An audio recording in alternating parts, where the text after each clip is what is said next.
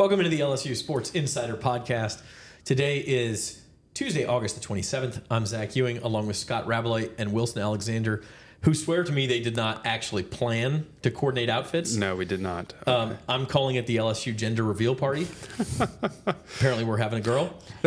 But they claim it wasn't intentional. For anybody who is maybe listening to this podcast, we are both wearing light pink polo shirts of different brands, but still like the same undertones. The same pastel, and this exact same like color khaki pants. Same shade of khaki pants. Yeah. We walked into the building this morning and we looked at each other and just started bursting out laughing. I was immediately reminded of a joke from Frasier where Frasier and Niles walked in the coffee shop dressed the same, and Niles said, why don't you just steal my strong chin and swimmer's build? Of course, Wilson's the one with the strong chin and swimmer's build, but So anyway. him to say, Yeah. Okay. Well, on that note, we're glad you're here, and we can promise plenty more hijinks over the next 30, 45 minutes or so. We're going to kind of preview USC LSU in two parts this week, okay? So Thursday, we're really going to break down the game. That's going to be with Koki Riley, Reed Darcy, because these guys are headed to Vegas for the game on Sunday. So we'll do that, and we'll kind of break down, offense versus defense on each side, special teams, keys to the game, all of that sort of stuff. Today, maybe a more holistic approach, guys. We'll talk about some of the storylines going into this game, what it means for LSU, and what it means for USC, because I think, we're looking at this obviously from the LSU side, but it's a big game for USC too. And so we're going to break down all of that. A couple of housekeeping notes for you. Want to let you know that the LSU Sports Insider is brought to you by Waste Pro. Tiger fans, if you're planning a tailgate or event, keep your guests comfortable with portable toilets from Waste Pro. Call 225-744-6400 and mention the LSU Sports Insider for a special offer. We're also brought to you by the Baton Rouge Clinic, your trusted healthcare provider in the heart of Baton Rouge. Whether you're in need of primary care, specialist services, or urgent care, the Baton Rouge Clinic has you covered with a team of dedicated and experienced professionals. Visit BatonRougeClinic.com to learn more or to schedule your appointment today. The Baton Rouge Clinic, caring for generations. And on that note, we got a quick break we got to take. Another word from our sponsors, and we're going to start breaking down USC LSU right after this. You know how far I've gone, now I'm home again. I'm feeling more alive these days than I've ever been. At the Baton Rouge Clinic, our sole focus is to provide exceptional health care for your entire family so that you can get back to doing what you love most. We are caring for generations. You gave me love. Football fans, with the Caesars Sportsbook app, you can be in the game all the time. Seeking instant action? Quick Picks offers you the most popular games and markets already built for you and ready to bet. Experience the thrill when you stack your bets to create a super parlay. Build bets for your favorite teams and players across multiple games. This season, don't just watch the game. Download Caesars Sportsbook and experience the game like never before.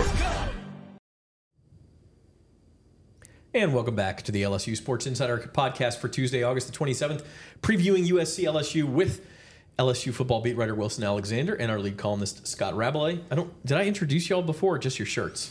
I think you were so taken aback by our sartorial splendor that you forgot to mention us. Thank you. You do look good. It's just funny that you dress the exact same way. Incredible.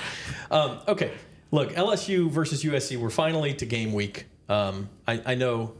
Look, we're supposed to be the button-down media and be down the middle on everything. We get excited for game week too. It's finally here. I know. Especially. So I only cover LSU football. So like the off season hits, and it's nice. I get to work on my golf game a lot more than Rab does in the spring. But even though I'm still not nearly as good as he is, but it makes me have to wait for like 8 months. For a game. And so it feels great that game week's here. Watching Georgia Tech, Florida State was awesome. College football is back, and it just bring on all the chaos because it's really exciting this year with the 12-team playoff, the expanded SEC. There's so much to especially for us to just chew on and chat about. Yeah. There's only, 12 to 16 of these things. And the entire year, the entire college football universe is focused on those 12 to 16. They're a big deal. And so we get the first one of them this Sunday. Game's at 6:30 p.m. Central Time. It's in Allegiant Stadium in Las Vegas, the home of the Las Vegas Raiders. And, it's a big game for both teams, and we'll get to that. I did want to start actually with the injury report. Today's injury report is brought to you by the Baton Rouge Clinic, and this is good news for LSU, Wilson. They've only really got one guy who's even questionable, and that's wide receiver Chris Hilton. That's right. Chris has a bone bruise, Brian Kelly said. He was supposed to yesterday move around with athletic trainers. We'll be able to get an update from Brian Kelly on Wednesday morning about his status for the game. If Chris, who really was supposed to be going into this season for the first time as a starter in his career, if he's not able to go, then redshirt freshman Kyle Parker is in line to start. Kyle did not play much as a freshman, but this would be his first career start. And he had a nice end to preseason camp, in particular when Chris had to miss practice last Saturday, and he would be the one who would be next up in line to play. You'd also see some other guys in the rotation like Xavier Thomas, potentially Aaron Anderson, I think in particular. But your starting three would be Kyron Lacey, CJ Daniels, and Kyle Parker in that scenario. The other one to note is just Miles Frazier, but he's probable for this game and was expected to practice today, and not someone who I think at this stage you would be worried about missing the game. Yeah, they don't call people probable in this day and age unless they're pretty confident, barring a setback that he's going to play. Exactly. Rab, I know LSU lost Brian Thomas and Malik Neighbors. I don't have a lot of concern about them finding more receivers. Like it seems like everybody says it's DBU. It's WRU now. Yeah, that's kind of true. The depth of the receiving core. To as Wilson made the point, you elevate Kyle Parker is maybe you could make the argument is better than it was last year. They've got a lot of guys who are waiting to get their hands on the football, and it'll be interesting to see, are they in 3 wide personnel as much this year because they have tight ends to go to. I know Cokie Riley wrote a story speculating they're going to be a lot of more 12 personnel with a couple of tight ends, and so that'll be interesting to see in this first game, especially if Chris Thomas can't play. But yeah, there are a lot of hands to put on the football and to get the ball in the hands of it. CJ Daniels has come, and I'm blanking on the other transfer, Xavier Thomas. And Aaron Anderson, we didn't see much of him last year. Is he going to have a breakout year? It won't be easy. I mean, if you get double-digit catches in this offense with all these receivers, you've probably played pretty well. So that's going to be an interesting thing to see, especially in this first game, if they don't have a Thomas to play, who I think a Chris Hilton to play, who I think is, to me, maybe poised to be the Brian Thomas of this receiving core. Certainly a different skill set. Chris Hilton is much more of like he's smaller. You think of him more as like a traditional slot, even though wide receivers sort of play every position nowadays. I think you'll see a lot of CJ Daniels and Kyron Lacey in the slot this year. Chris, his kind of calling card has been his speed downfield. I mean, he's probably the fastest. He has an argument to be the fastest player on the entire team. Different, even though Brian Thomas is a really good vertical threat, he's 6'4". Chris Hilton's around 6 foot, somewhere like that. 6'1", maybe 6'2", somewhere, but certainly not Brian Thomas's height. So different kind of style player, but someone who, even though he's mostly been a vertical guy when healthy in his career, LSU coaches think that he's really improved his entire route tree, which we've seen glimpses of this preseason.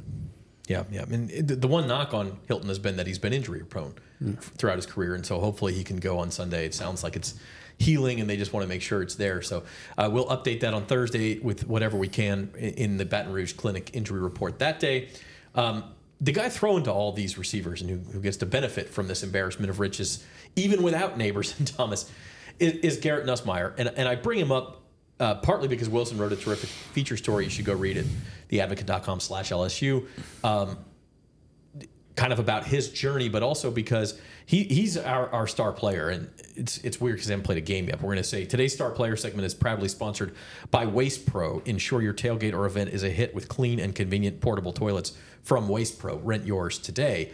And I, star player, spotlight player. I don't know how you want to put this, Wilson. Sure.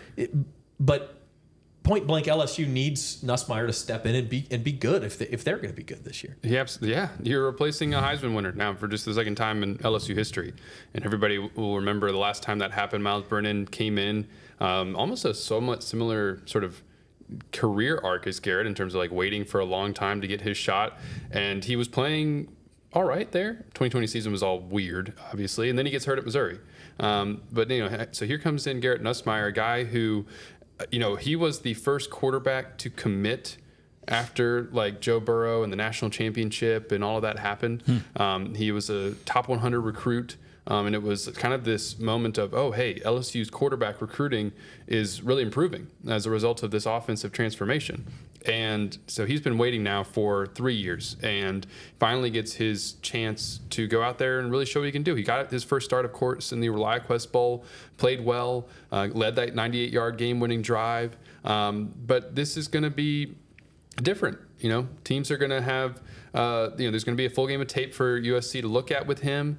And it's also just a very different scenario playing in an exhibition game, bowl game versus games that actually really matter, have a little bit more stakes to them. You're not just playing Wisconsin in a game going into the offseason. Like this is USC in Las Vegas. There's a lot on him right now.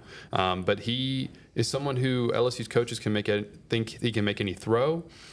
He's just got to be smart with the football. That's always been the thing with Garrett, and we're going to really see it for the first time in extended action here if his decision-making has improved from where it was at the beginning of his career.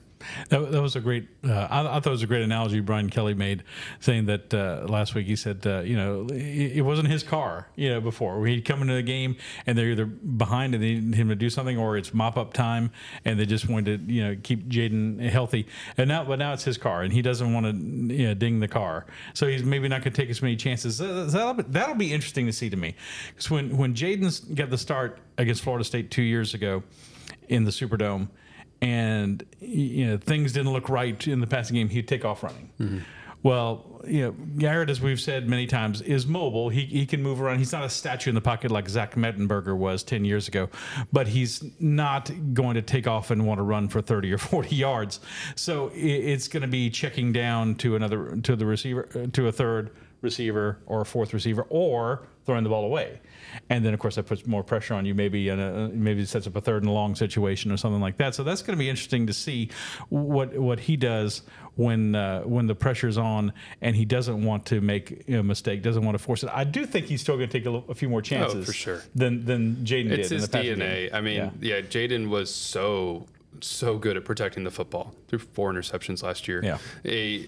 Garrett is probably, I would say, if Garrett throws less than 10 picks this year, I'm pretty happy. If it's like less 8, than 1 per game, right? Yeah. If it's like 8 or 6, somewhere in that more range, which I think was kind of where a lot of SEC quarterbacks fell last year. Yeah, that would be pretty fine, especially with how aggressive he is, right? Yeah. I mean, we saw him 2 years ago in the SEC championship game come in, I guess, late first half. Is that right? In the second half. It was at halftime, and they were down big to Georgia, and he just. I mean, you talk about a gunslinger. Like, he just let it loose, and he threw for 300 yards in the second half of that game. He comes into this thing as, like, one of the more hyped backups I can remember, just because he's had these games and these moments, that shows what he can do. But you're right. It's different when the spotlight is on you, and that's kind of why we're writing about him and talking about him. Sorry. I was going to say, Nick Saban, you talk about him being a hyped backup that you can remember. Like Nick Saban is, throughout this offseason, has been calling him like a sleeper quarterback in the country. You're hearing that from Nick Saban's mouth. He thinks highly of Garrett. Clearly, he keeps expressing quite a lot of belief in him now in his role as an analyst on TV. But that's a nice endorsement to come from someone like Nick Saban. Well, I was going to say what occurred to me way back in the day. I'm going to make an old reference. Roger Staubach for the Dallas Cowboys had a backup quarterback named Clint Longley, and they called him the Mad Bomber. Like, he'd come in and just throw the ball around when he had to, throwing the ball around. That was kind of Garrett's role, and it's different. You've got to be more responsible, for lack of a better word, when you're the starting quarterback. It's a different role, and this is kind of unusual to see someone, in this day and age, wait for their turn to be the quarterback. I also made an older reference. Matt Flynn waited his turn in 2007 to be the starting quarterback after Jamarcus Russell left to go to the Raiders, right, as their number 1 draft pick. What resulted was a national championship season for LSU.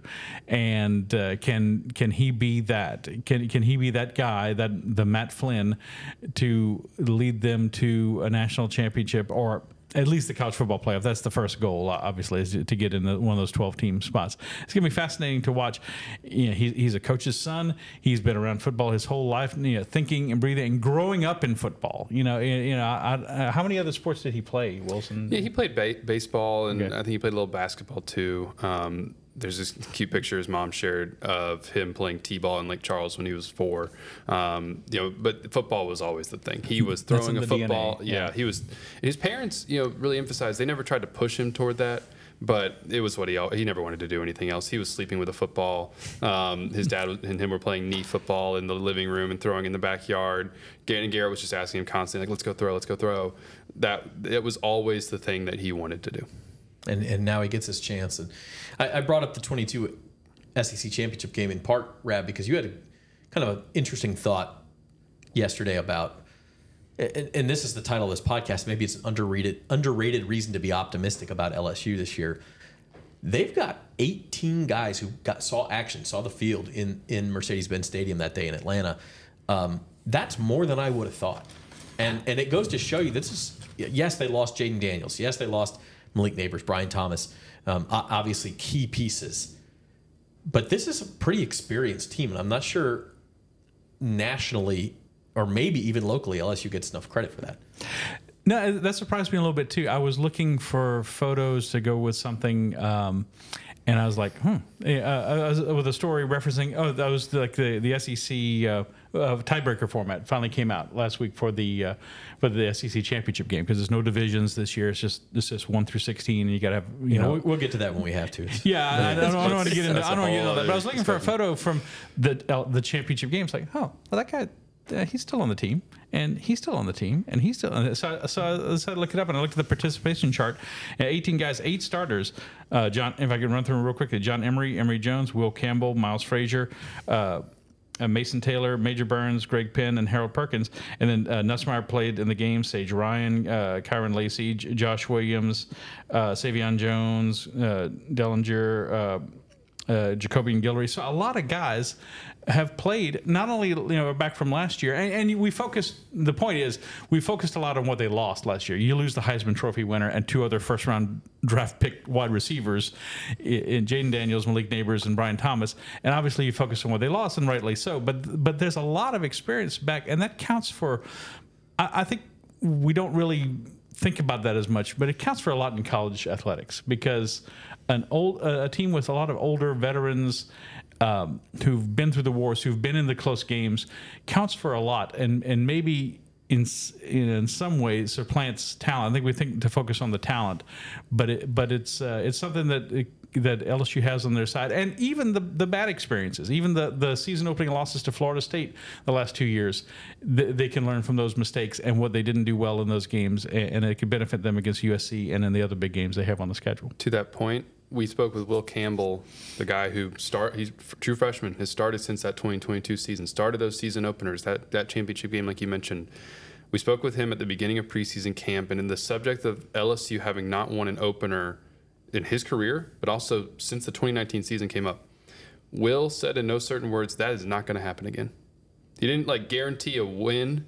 I mean, I don't think you want to do that in the beginning of August, but the mindset of this team is they do not want to come out of the season opener once again with a loss. And that's coming from your number 7, your left tackle, who's been there in every single game pretty much for the last 2 years. And didn't you think they kind of thought they were going to handle Florida State last year?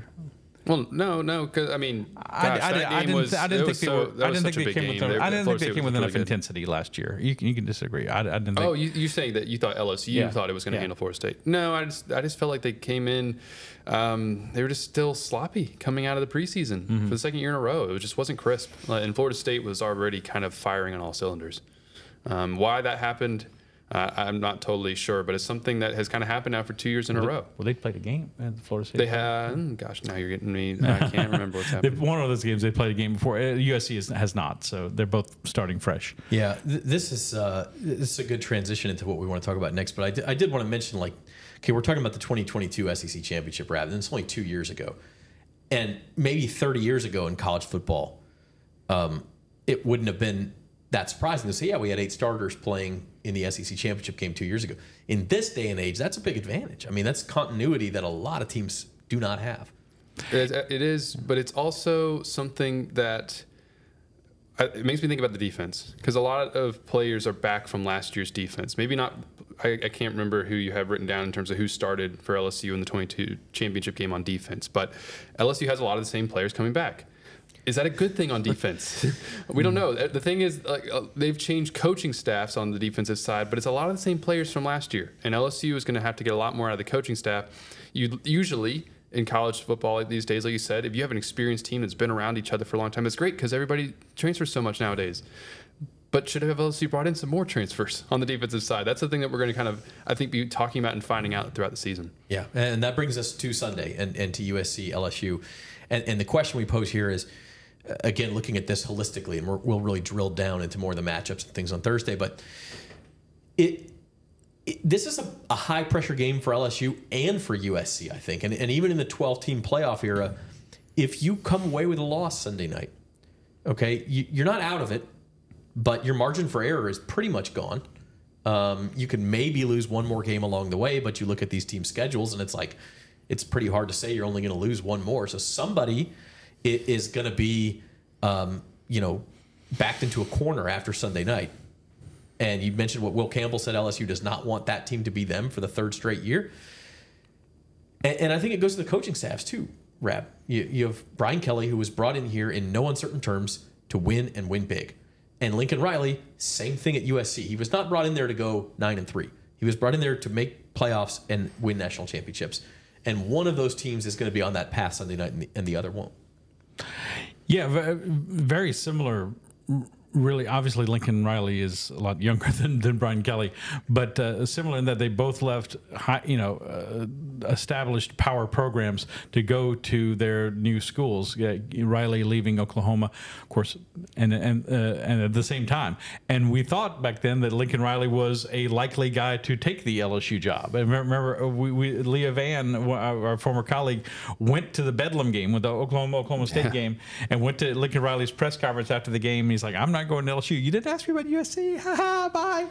And so, and then Brian Kelly, of course, left Notre Dame for LSU. Wilson, do you remember me holding up? I was about to ask you to recount this story. So that Saturday, it was wild. Go ahead. Yeah, so it's LSU's last home game, and they're so. I heard from a source that at halftime the Board of Supervisors members were talking about Brian Kelly. So I wrote his name on a notebook just like this. And after they gave a held up to Wilson, and said, "I'm going to show you a name." And he goes, "Oh, my God." Because Brian Kelly's going to leave Notre Dame for LSU. I mean, it seemed implausible. It still seemed outlandish until, what happened to recount that period was, this is Thanksgiving weekend, like I said, into the regular season. Lincoln Riley gets hired at USC like the next day.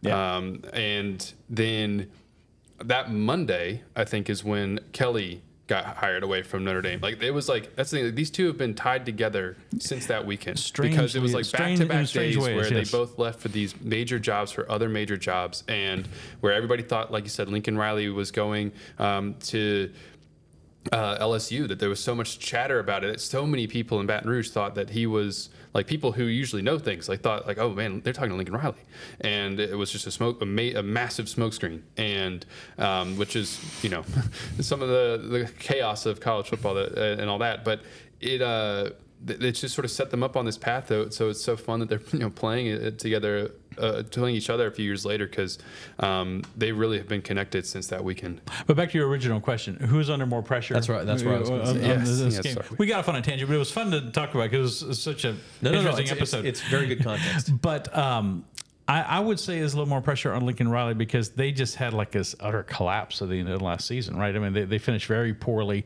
and their defense was bad. He had to change defensive coordinators. Again, a lot of similarities, but I would say a little more on him.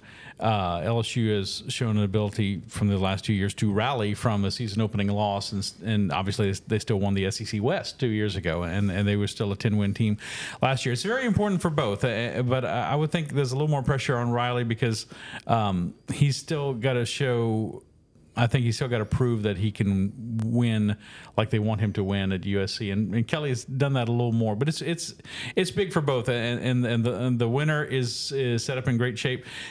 and the loser is like facing a really tough conference schedule, either the SEC or the Big Ten, and you're like, man, this is not hardly any margin of error. Maybe you can lose one more game and still consider yourself a playoff contender. So I would think USC and Lincoln Riley face a little more pressure in this game. I agree that they face a little bit more because LSU under Brian Kelly has accomplished a little bit more over the last 2 years. You won the SEC West in year one and went to the conference title game. You had the Heisman winner in year two. Over the last 2 years, you got back-to-back 10-win seasons, and overall you're 20-7. But the knock, which has been a knock on Brian Kelly throughout his career, is that LSU has come out pretty flat in a lot of big games. You think back to Tennessee in 2021 here in Tiger Stadium getting blown out. You think about last year, the games that they really lost to Florida State, to Alabama in particular, and the third loss, Ole Miss was a barn burner there, but they lost. In games that they just weren't competitive against some of the best teams. They weren't competitive against Georgia in the 2022 SEC championship game. And Texas A&M really kind of a downer the week before that too. Yeah, absolutely. Yeah. They went into that as a potential like fringe playoff team, even though it seemed sort of outlandish, and then laid a complete egg. And they need to come out in a big game and I think kind of control it. Like I don't know that they will, but they need to win, and they need to look good. Like look efficient and clean doing it to kind of give everybody a good boost. At the end of the day, just win the game. But if they can look good while they're doing it as well, I think that'll set LSU up perception-wise much better going into the year. So they'll say, like, okay, there's all this talk about year three and Brian Kelly, what he's done in the past. That was when Notre Dame went to the national championship game. I'm not expecting LSU to go to the national championship game this year, but he has said himself throughout the offseason, like, year three is usually when he starts to get the most out of his programs. He's set those expectations himself, and they need to go and actually meet them in this game. So while Lincoln Riley, I think, just hasn't accomplished as much at USC yet, so he really needs this a little bit more than maybe Brian Kelly does. Kelly's probably bought himself a little bit more leeway, I guess would be the word. There's still a lot on Kelly in this going into this game. They need to win it. I really think it. Our colleague Reed Darcy, he'll probably bring this up on Thursday, but we had a roundtable where we all sort of just shared our thoughts on what is the most important thing that LSU needs in order to get to the college football playoff. He thinks it's winning against USC. I would say huge game. And it's funny the similarities between Riley and Kelly that you guys are talking about. Even both programs are trying to replace Heisman Trophy winners at quarterback, by the way. Caleb Williams 2 years ago, but he played last year for USC. As you mentioned, kind of they fell off the map. I agree with you guys. I think Lincoln Riley's probably have more pressure, but that certainly could change by 10 o'clock Sunday night. I mean, whoever loses this game, that's the guy who has more pressure on him at that point. So you want to know what these guys think will happen Sunday night? Well, you got to wait to the end of the show. A couple other things we're going to talk about. First, we had actual college football on Saturday. And I just want to touch real briefly on the Florida State-Georgia Tech game, which was obviously the game of the day. Florida State was like a 10-point favorite. They get upset. And it was a close game. It came down to a field goal. I actually thought Georgia Tech controlled that game for the most part. Wow. I think Bill Connolly, who does ESPN's SP Plus, has like post-game win expectancy, said Georgia Tech was like 97% to win that game based on the stats. I mean, they really controlled that game. What lessons can LSU take from that? I think one of them is, obviously, you got to take everybody seriously, and it's not that they weren't going to take USC seriously, but I'm talking about who's the Georgia Tech on LSU schedule. Is it South Carolina or one of these teams you kind of pencil in as a win, but hey, you better take it seriously. And then number two, Rab, you brought this up. It's also just it's kind of a window into this new era of college football where we now have to take Georgia Tech, at least for the time being, as a college football playoff contender. Yeah, to me, that's the biggest takeaway from this game is that immediately, right out of the gate of this new 12-team college football playoff era, you have teams that you, and Georgia Tech is the standard bearer for the moment, that you didn't even really consider before the season started, and now you have to say, well, wait a minute, and I think a lot of other fan bases and teams have to say, well, our team can. But now the question is, can Georgia Tech put together like a 10-2 season and get in the college football playoff? And I think a lot of other fan bases and teams are out there going, well, wait a minute, my team can put together a 10-win season and be in the playoff. It's possible. I think you've gone from maybe you thought 20 teams could do it to 30 or more teams can do it. So I think it's we all expected that with the playoff. Obviously, we're going to go into November, and the teams will get whittled down. And I wrote predicting all the LSU scores column last week, saying I think the LSU-Alabama game could end up at that point in the season being a playoff game, where it's like the loser is maybe knocked out of contention and the winner, is still in contention for one of those spots. But I think for the moment, it's really opened up a lot of people giving a lot of people hope, and not just people who follow Georgia Tech, but giving a lot of people hope to think that my team in the recent past has done. Let's say Texas A&M, for example, a team that was in 2020 was just outside the 4-team college football playoff. Right, they went 9-1 that year.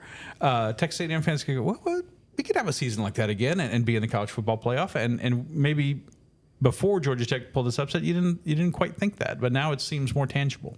Texas A&M is the team on LSU's schedule that came to mind when you asked that question, like who's the Georgia Tech. LSU doesn't necessarily have like a team quite like Georgia Tech that has actually been like turning things around and coming up like Tech has. I mean, their recruiting under Brent Key has been really impressive, and they have They showed signs of life last year and an identity that they didn't have before. They looked lost under Jeff Collins.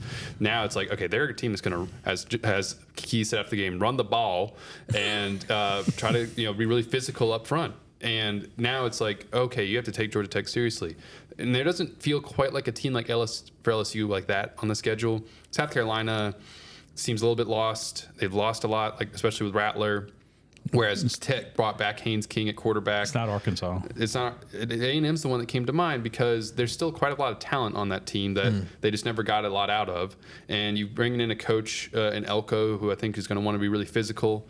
And if he can engineer like a quick first-year turnaround, maybe kind of like Kelly did when he got here, year one, all of a sudden you're going to Texas A&M in October, having to play on the road against a team that might be better than that you would think they would be coming off a season that they had last year going, I think it was 7-5. So that's the team on the schedule to me that feels like a Georgia Tech type game. Yeah, I mean, you can go back and listen to our season preview podcast from last week, and I hope you do if you haven't seen it. But there's like 6 to 7 SEC teams that I think have legitimate CFP hopes, like going into the season. LSU, Missouri, Ole Miss, Alabama, Texas, Georgia, right? Tennessee too, Tennessee. maybe. In Tennessee, that's the 7th. And then there's these couple of teams, I would say A&M's one of them and maybe Oklahoma is the other, where they're probably more not that they can't make it, they're more fringy given their schedules and where they're at in their program, but they're going to keep somebody else from getting in. Guaranteed. One of them will beat somebody else and keep them out. There'll be a kingmaker. Yeah. And I think LSU plays both those teams. I know Missouri plays both of those teams. Like they play some of these. I think does Ole Miss play both of those? Ole Miss at least plays A&M. Texas plays them both. Yeah, I mean Texas. There you go. Texas plays them both. Like they're going to keep somebody out even if they don't get in themselves. So it's just fascinating. Wouldn't Texas A&M love to keep Texas out of the playoff in year one? Man, we talked about this too on a podcast earlier this month. But if there's one game non-LSU to pay money to get into in the SEC this year, I think it's that Thanksgiving weekend game in College Station. It's like $2,000 to get in the door, by the way, on StubHub for that. If I were to pick a game to go to, I still feel like the game of the year in the SEC is Georgia, Texas. It is as far as like overall quality, but like those teams probably. But for are the gonna theater be in good of it, shape. the theater is going to be fantastic. It'll be unbelievable.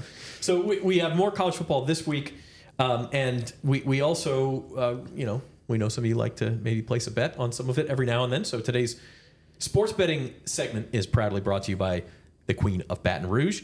Experience the thrill of game day at 1717 Kitchen and Cocktails, your premier destination for elevated sports entertainment. We're going to welcome in Thomas Casale, our sports betting director, to give you his pick of the week for Saturday's games. Thanks, guys. Well, we have our first full slate games this Saturday. College football. Can't wait to get going. We'll preview the LSU USC game in our next show. But for today, I'm going to give you my favorite bet for week one. It's another SEC team. I like Texas A&M at home against Notre Dame. I think Notre Dame's a little overvalued heading into the year. Their strength last year was the offensive line. They lose 3 key offensive linemen. And then the player who was projected to replace first-round pick Joe Alt got hurt in early August and is out for the season. So I think they're really going to struggle against a Texas A&M defensive front that's one of the 10 best in the country. We've seen this line. Texas A&M was -1. It's now creeped up to -3 at DraftKings. I like -3 still with the Aggies. I think Mike Elko comes into College Station and gets a statement win in his first game at Texas A&M. So lay the -3 with Texas A&M over Notre Dame. All right. Thank you, Thomas. Tiger fans, you can catch all the sports action at the Queen Casino's DraftKings Sportsbook Bar and 1717 Kitchen and Cocktails. With top-notch screens and live betting, it's the ultimate spot to watch your favorite teams and enjoy a cold brew or a signature cocktail. The Queen Casino is the only land-based casino in Baton Rouge and your go-to for game day or any day. Visit today and elevate your sports watching experience.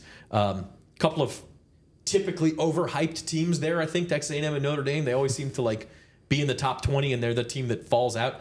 I actually like A&M's team this year. I like Mike Elko. It might be another year or two before they're really, truly contenders. We'll see. But I like that pick from Thomas. We're going to go into another segment here where we talk about Saturday's games, and I want to know what game is at the top of your list. And our lists these weeks are brought to you by Associated Grocers. Join our team and support the success of local independent retail grocers. Apply today for available positions at Associated Grocers. Wilson, you first. What non-LSU game are you tuned into this week? I think I know what you're going to say, but go ahead. Yeah, I mean, I'm going to throw you off. Texas A&M Notre Dame. Oh, all right. No. Okay. Actually, no. I am.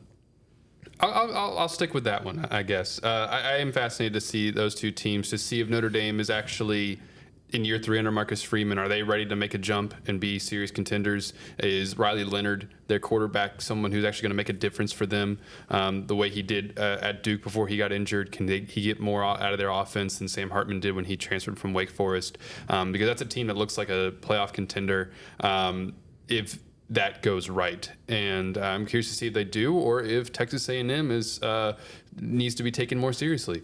It's also, the night game on Saturday, and I think that will be a pretty fun one to watch. So I think that's the one that I think for the sort of greater college football fan, you might be most interested in. Sort of threw you off there, didn't I? You did, and so Rab, are you going to go? I didn't want to just be like the absolute the thing you saw coming. Yeah. What's at the top of your list, Rab? Well, Clemson, Georgia is easy to say. I mean, obviously that's the other real marquee matchup on Saturday. And I love. By the way, I love the opening weekend or the week one games Thursday, Friday, Saturday, Sunday, Monday. It's awesome. And of course, this is the second straight year LSU, at least the second straight year. Third straight year they play on Sunday. They play on Sunday. Okay, to open on this Labor Day weekend. Clemson, Georgia is very interesting. Obviously, is Clemson? Are they going to come back? Try to come back into contention?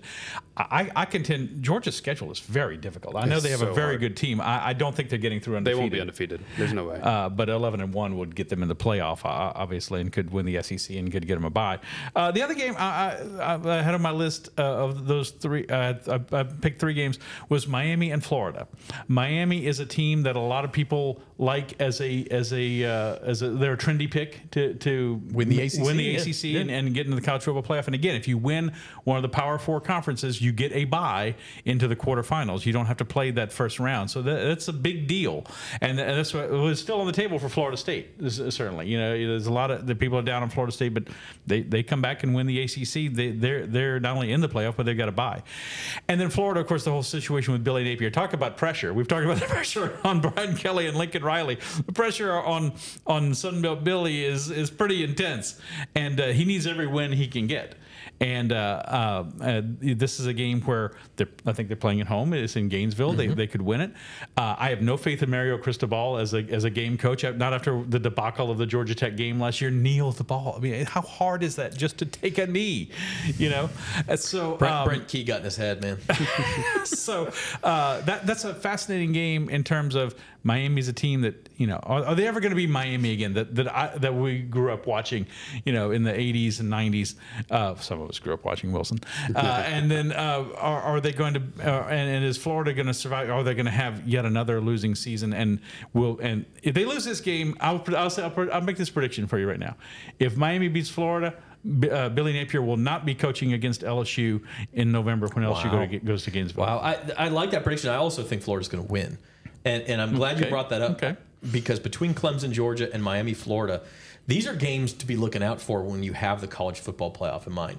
Because if the SEC can win a couple of big games against ACC teams, right? If Georgia and Florida both win, now when you start divvying up at large spots between, let's say, 10 and 2 teams, the SEC is going to get the nod over a second place ACC team, right? I mean, there's only so many of these opportunities where the teams play head to head, and if a team like Florida that may finish, let's say they finish 4-4 in the SEC, they finish even 3-5 in the SEC, they have a tough schedule, but they have a win over the ACC's, third place team, or even maybe Miami wins the ACC. Like, we all know the SEC's getting multiple teams in, but that could be the difference between getting 3 teams in or 4 teams in or even 5 teams in. Right. Maybe even a 9-3 team in. We'll have to see. Yeah, maybe so. It just depends on how things shake out. But those inter-conference matchups really start to take a huge effect. And I think of a team like Florida that we all think is like mid-pack in the SEC beats Miami, that's a huge feather in the cap for the SEC. And just because we obviously overlooked it, Georgia, Clemson, I think a lot of people are just sort of assuming, oh, well, Georgia's going to roll over them. The line's pretty big. Like, Georgia's the number 1 team. Reese's the number 1 team in the country. Clemson's just been kind of trending down for a few years. That's why it doesn't feel quite as intriguing.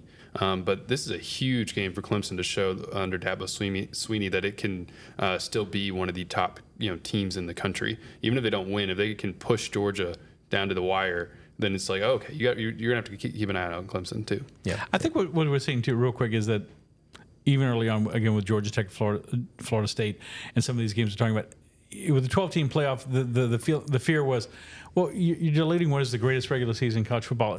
The way we're talking about this, LSU, USC, or some of these other games, every game still matters, and it matters a great deal. Minnesota, North Carolina on Thursday night. Those teams aren't in the top 25, but whoever wins that game is going to start. I guarantee you, their fan base is going to start to think, okay, if we could win this game and this game and this game, maybe we're in at-large contention going into November, and like that just wouldn't have been the case in past years. Even if you win that game, you're not going to make a 4-team playoff. At least, certainly not. You can't think about it until you get to 6-0, 7-0, or something like that. Right. But a game like that all of a sudden takes on increased importance. So, bless you, Wilson. That's what's on our list. Tiger Fans Associated Grocers is hiring. Join a team committed to the success of independent retail grocers. Apply today at Associated Grocers and be part of something great. So that brings us to our predictions.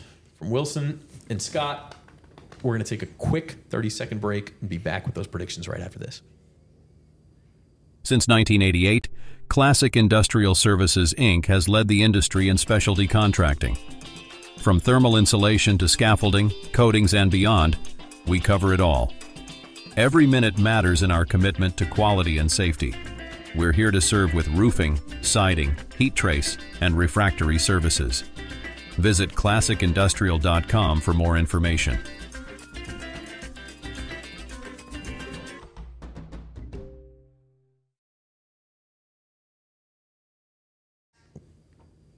All right, it's time for predictions. Today's prediction segment is brought to you by Classic Industrial Services.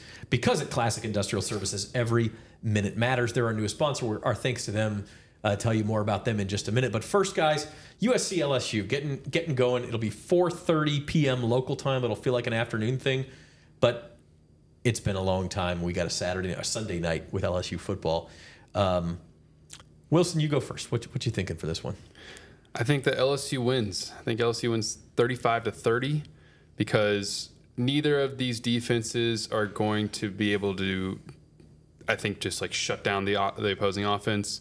I like, Miller Moss looked fantastic in the bowl game. So did Garrett Nussmeier. You got those two quarterbacks taking over for the Heisman winners as first-time starters.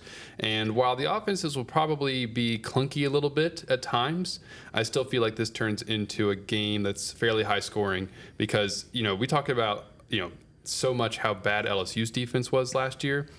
USC's was worse somehow.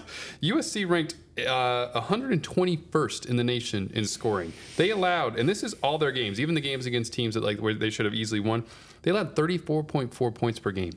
LSU, by comparison, all in the season, allowed 28 points per game. It ended up, if you want to look just at Power 5 conference games, they allowed closer to, I think it was like 34. But USC still in its Power 5 conference games allowed even more points than LSU did. So there's a big turnaround that has to happen at USC. And I don't think either of those turnarounds are going to happen like overnight or over the offseason. And I feel like LSU is going to be able to take advantage of that because of its offensive line in particular. I think this offensive line is going to show that it is its talent, show why it is considered one of the best in the country, a potential Joe Moore Award-winning line. LSU is going to be able to lean on that, take advantage of a USC defense that is has not improved enough in the offseason, and be able to win what is still a high-scoring game because it's still going to have, I think, its own defensive issues. All right. Scott Rabalais, we've hyped this one up, the glitz and glamour of Las Vegas as the backdrop. Fight on against Fight Tiger. Who you got? I'm LSU winning as well, but I went way under the over-under, which is 64.5. 64.5 is the over-under. I got LSU 31-24. I think both offenses are going to have times where just maybe on their own accord have little struggles. I think it's neither of these offenses were only went 3 and out very much last year, but I think we're going to see some of that in this game, and it might come down to for LSU if they end up losing, a bad special team situation, a punting situation. The punting has not been great for LSU. It has not looked great in preseason camp. No, it has not. They might end up using 2 punters. And they got a problem to deal with Zachariah Branch, which I'm sure y'all will touch on a lot on Thursday. He's one of the fastest players in the country. Might Brian Kelly go for it on 4th down more because of their punting situation? Hey, you just don't punt. You don't have a punter problem. Well, that's what they could do last year, except that they didn't even have a punter problem. Jay Bramblett was solid, but we digress. Yeah.